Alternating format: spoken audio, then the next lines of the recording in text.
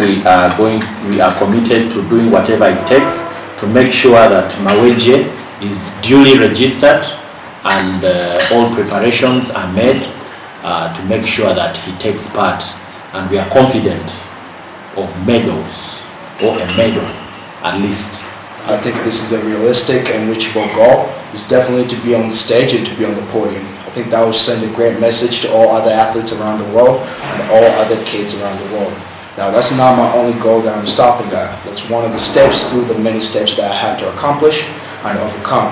I think the overall end goal is to see the Ugandan flag at the opening ceremony of the 2018 Games in Beijing. That'll be a better and a bigger message sent around the world.